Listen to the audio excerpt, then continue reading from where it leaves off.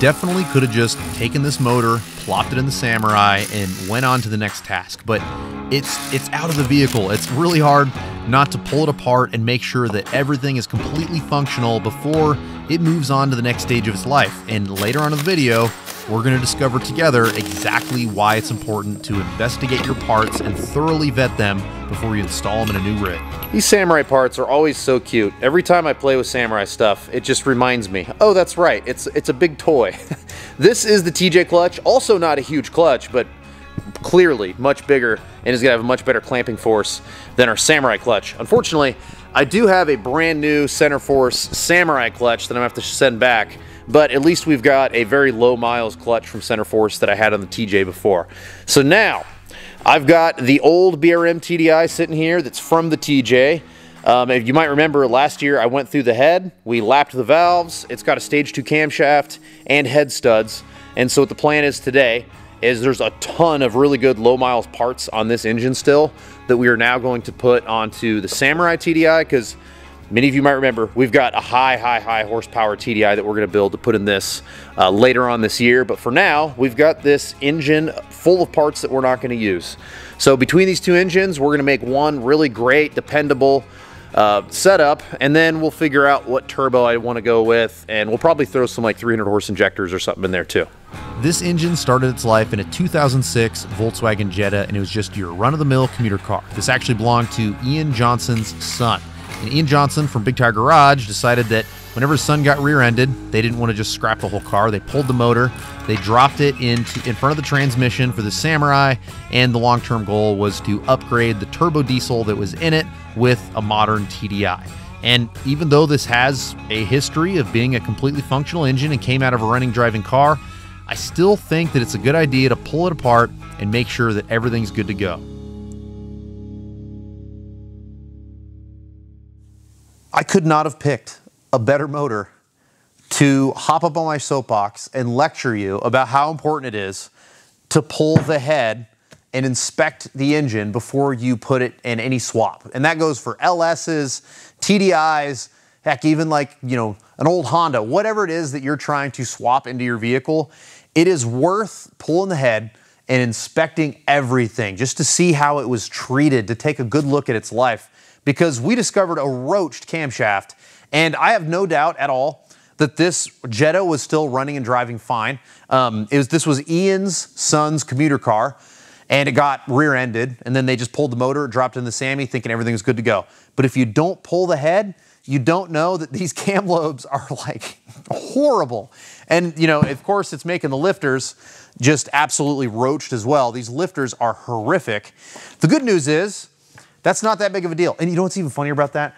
When I dropped the oil out of that engine, it was way too thick. I was like, I have a feeling this has got the wrong oil in it. And modern engines are so sensitive to not having the right spec of oil. So in any case, I inspected the rest of this head. Everything looks perfect. So I like to just kind of like wipe some of the crap from between these valves and get a really good look to make sure there's no cracks.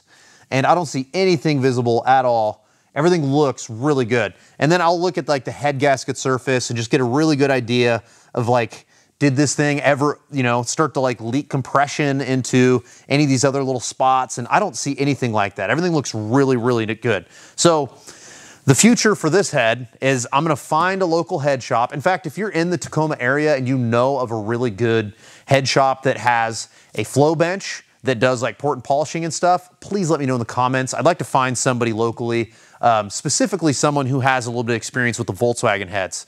And so what they'll do is they will bore out a bunch of these ports for the intake and exhaust. And then I've got a stage 3 camshaft that we're gonna drop in this bad boy. And I've heard that with the stage 3 camshaft, some clearancing needs to be done in order for that to fit. So anyway, this is gonna be the high horsepower head that's gonna go in our TJ once we have somebody go through it. But we don't need all that work done for our TDI swapped Samurai. I've got a perfectly good head that we've already went through. If you remember earlier this year, I made a video on this. And if you're interested in that, I will link that in the description below. This is a stage 2 camshaft. We've got hardened lifters, and we even have head studs. And before we move on, I should probably explain what a head stud is. This is a head bolt. This is like a one-time use bolt that's from Volkswagen. They're stretch bolts, so once you use it, it's good to go until you pull it out. Then it's bad forever. With a head stud, if you ever have to take the head back off, you can just reuse this, which is great. Plus, because it's a stud instead of a bolt, when you're tightening it, you're not physically like threading into your block. So because this is already threaded into the block, when you're tightening it, you're tightening the nut onto the top of this, which is essentially a stud. And it makes it to where you can apply more clamping force with less risk of ripping threads out. And because of that, you can use a higher grade material, and it allows you to apply more clamping force by actually tightening the nut to a tighter spec than you would get out of the factory head bolt. And in theory, so this will make it to where you can run more boost without any issues. And in theory, you could even run higher temps if you accidentally get things really, really hot. And it could theoretically help keep the head from warping and whatnot. So huge upgrade all in all. So now what I need to do is clean up the block, get everything prepped, and mount this head, and we can start moving on to the next step.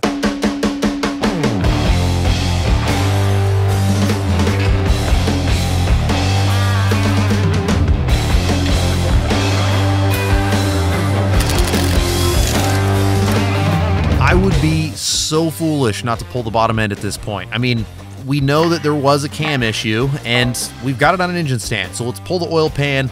I want to first inspect the pickup tube, and I see no debris or anything in the screen, so that looks good. And even the pan itself is not varnished at all. They weren't using cheap oil. Whatever oil Ian's son was using was absolutely high quality. I just don't think that it met the Volkswagen 505 spec, and that's pure speculation on my part, but either way, it was definitely quality because I don't see any varnish on any of these parts, which is a really good indicator that it was a high quality synthetic with a ton of detergent in it.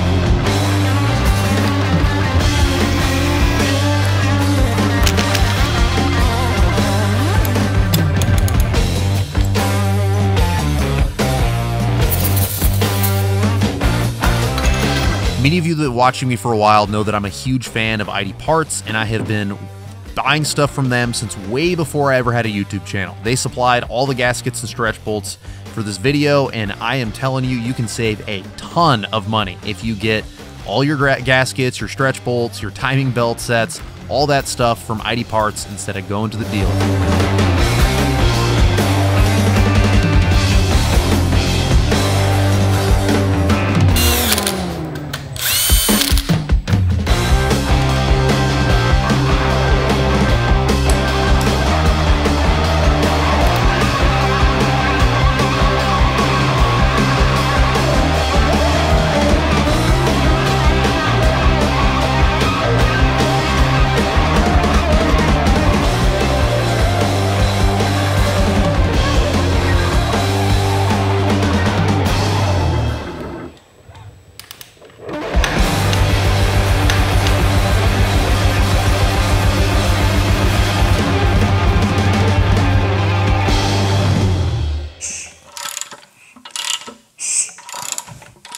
I'm turning the motor over to check for a couple different things.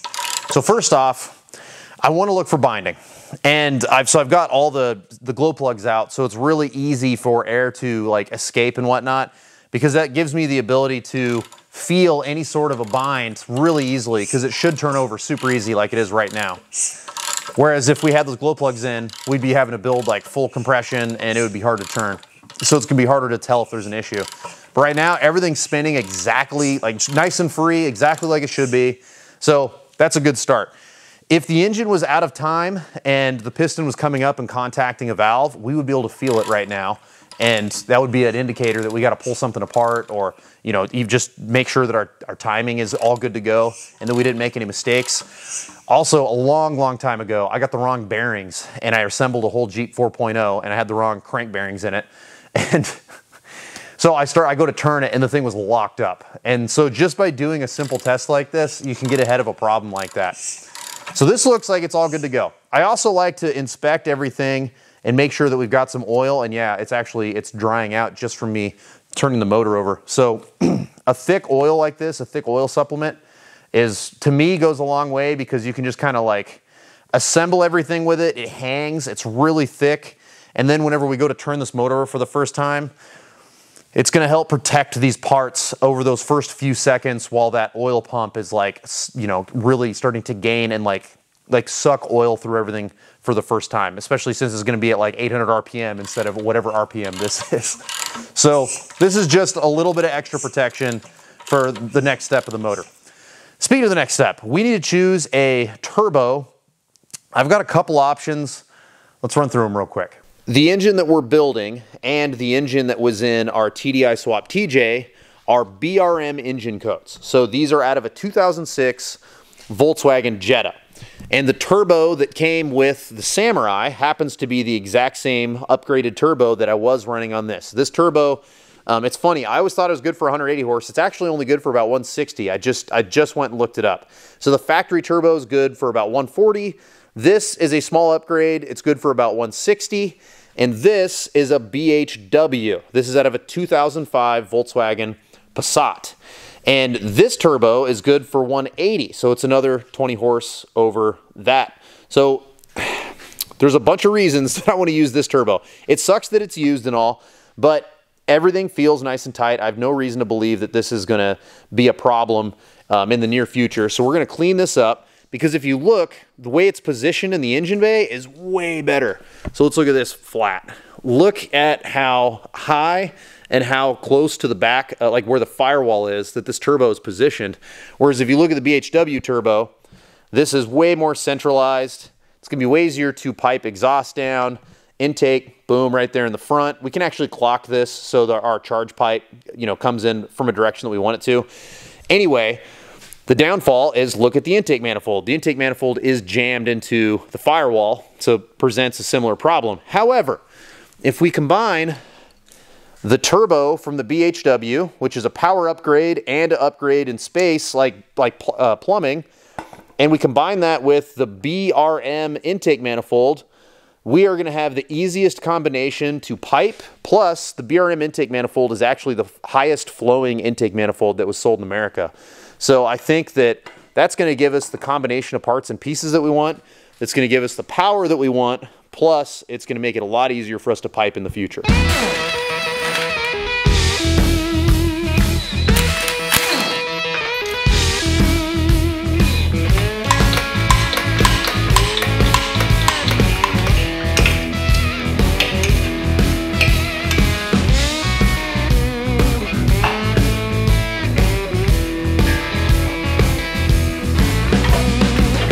I promised you that this year I was going to make way bigger progress on the projects that we do here in the shop, and that starts with bringing in help. So today is day number 1 of help. Ryan's coming in to help me assemble a bunch of parts and pieces that I got from Harbor Freight, and this is going to make it to where when people come and visit in the future, they're going to have their own toolbox. So we're not all trying to share the same tools, because I've got a whole bunch of people lined up to come and help me throughout the next few months and make sure that we can get this Samurai to Easter Jeep Safari.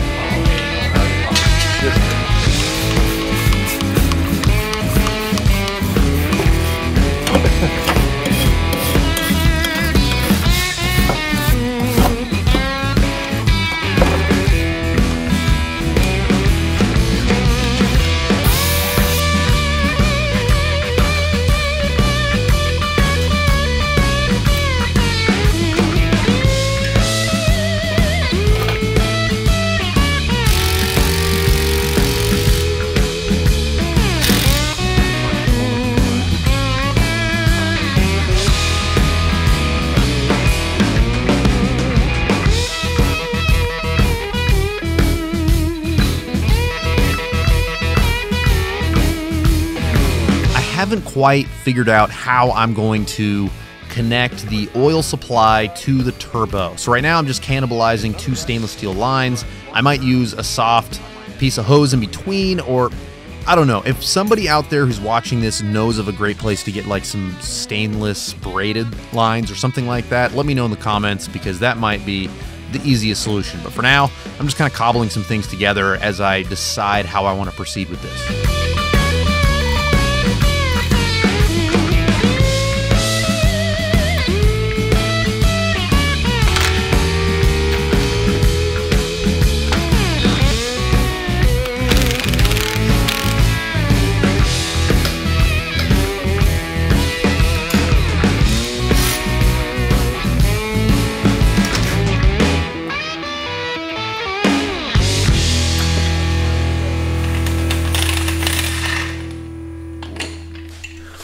Mr. Ryan, thank you so much for all the help. Ryan's got to take off. I still have more work out here. But Ryan came over and helped me assemble this, because like these are the small things that take like 3 or 4 hours, unboxing and assembling tool stuff, that takes away from me making content. So Ryan assembled all this, and now when I have people like Ryan come over to help me, they're going to have their own tool set up from Harbor Freight. So it's going to be way easier for us to not fight over the 14 mil. So anyway, I know you got to go. Thank you. Anytime, seriously, thank you so much. Anytime. And now we are going to figure out which adapter plate we should use on this motor. Well, plans keep changing. This was going to go in the high horsepower TDI build, but Matt from Whitbread Performance designed it too well. So this is clockable. This is a 2-piece adapter plate. The adapter for the Cody built setup is not clockable. And with the Samurai, having it clockable is going to be a huge benefit. Because you remember, the very first episode, you saw the engine coming very, very close to that front axle. That diff wants to hit the oil pan bad. So we're going to push that front axle forward to meet our needs with the suck-down winch. I'm thinking we use this to clock the engine to where it swings the oil pan away from that front diff a little bit. And then we're going to move the engine up in the engine bay just a little bit, as much as we can. This was originally going to be for the high horsepower TDI, but this obviously is the ticket for our current setup. So unfortunately, I've got to go in and edit this whole video before tomorrow morning when this goes live. And while you guys are watching that, I will be back out here in the shop continuing on the next video. So I hope that you enjoyed this one. Thank you so much to ID Parts. I highly, highly recommend ID Parts. They've been amazing for like the last 10 years or whatever that I've been using them, or 8 years. And Whitbread Performance, I mean, Matt just does such amazing work and he's so knowledgeable. So make sure if you need anything like this, any TDI performance parts, like just head over, support the people that support us. Thank you so much for watching. We'll see you on the next one.